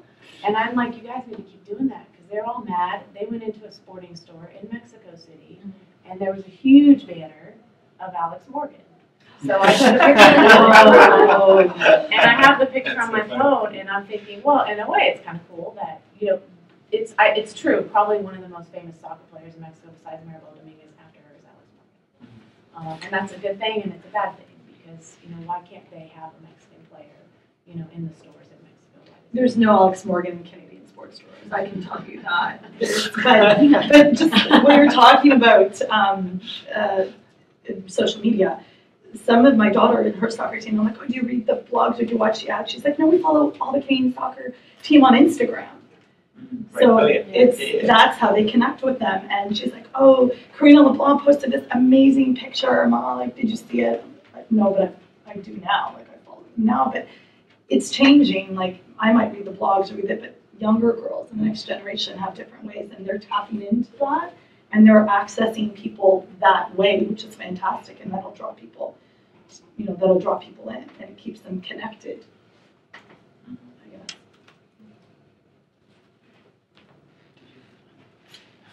How much time do we have? Sorry, while we're still on that topic, I just wanted to bring up the idea of digital ambassadors in the FAWSL, because I think, wow, the idea of like a cool Easter photo, or like Karina LeBlanc like doing her hair in like some awesome way, or like sharing a trip that she went on, I think that's all great. But I think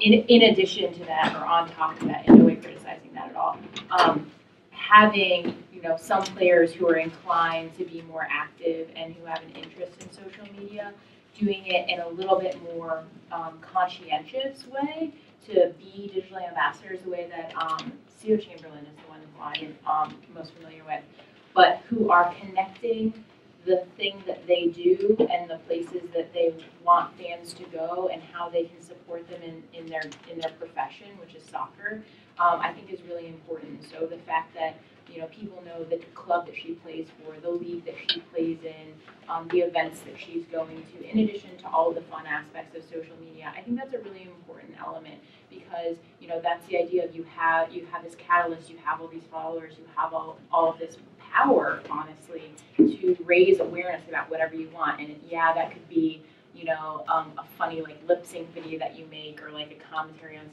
on some like reality TV show, and that's engaging. That's why people want to follow you. But mentioning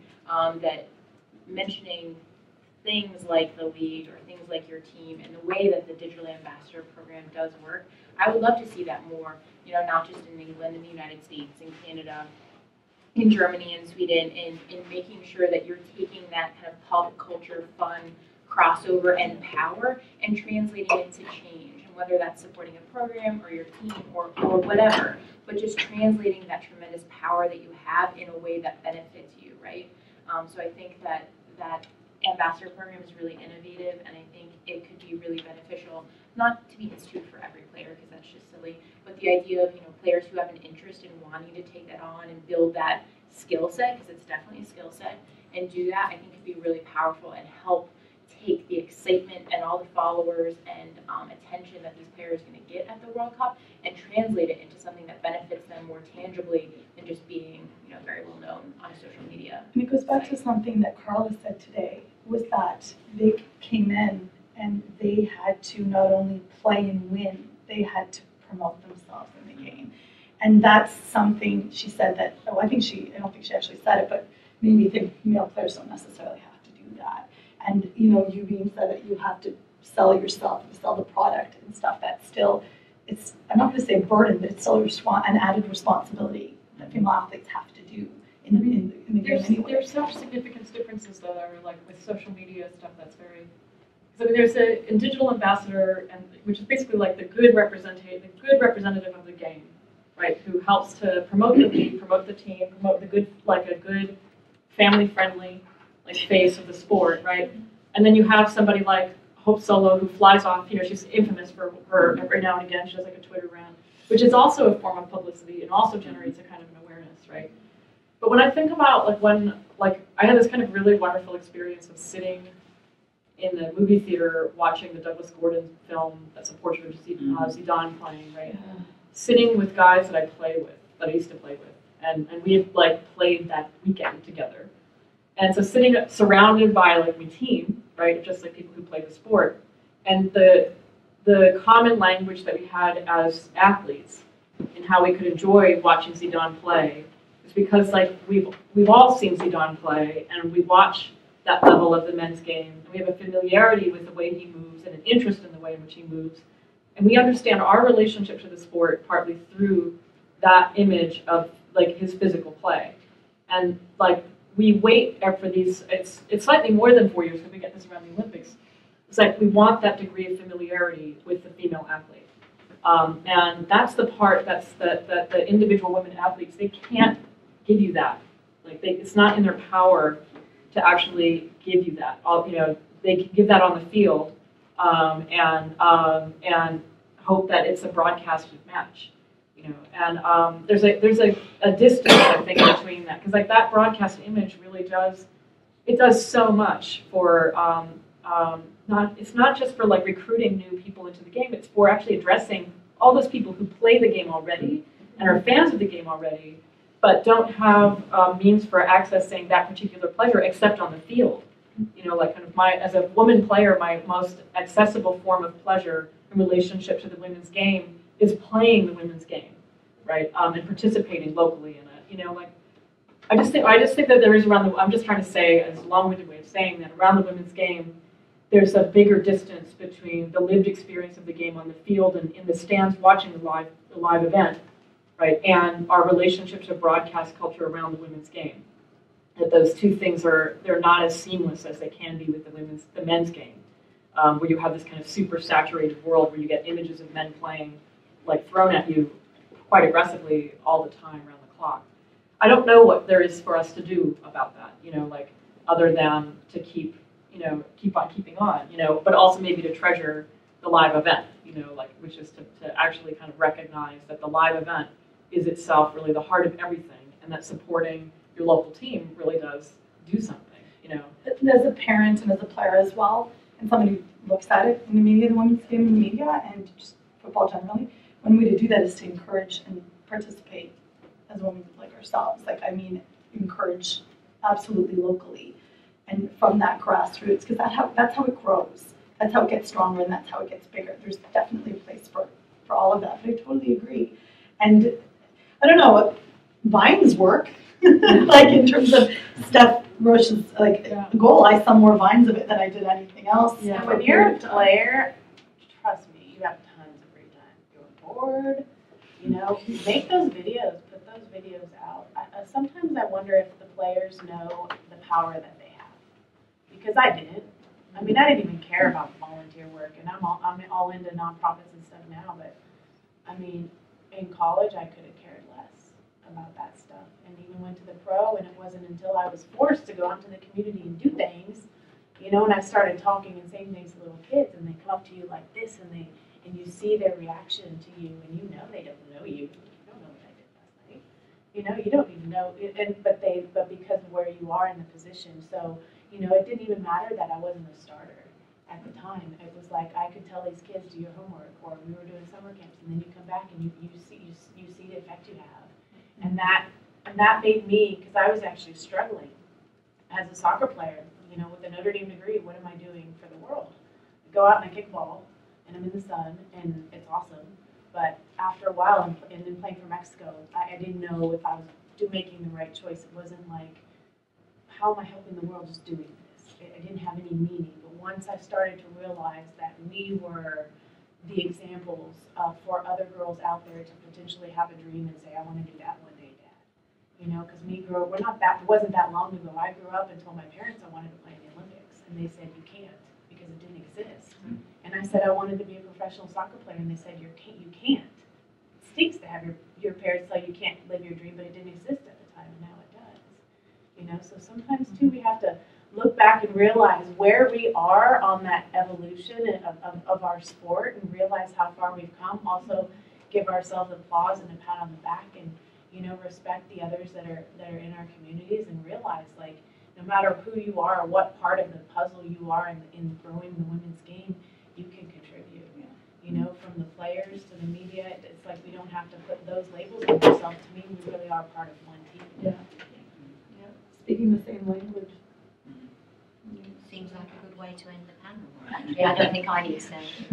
Thank you very much to our panelists.